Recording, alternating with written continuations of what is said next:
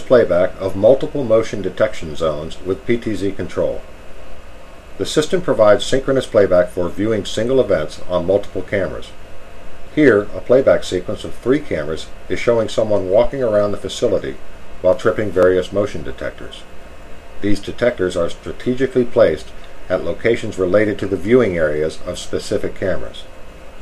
The cameras go to predefined views related to motion-sensitive areas as the detectors are being tripped.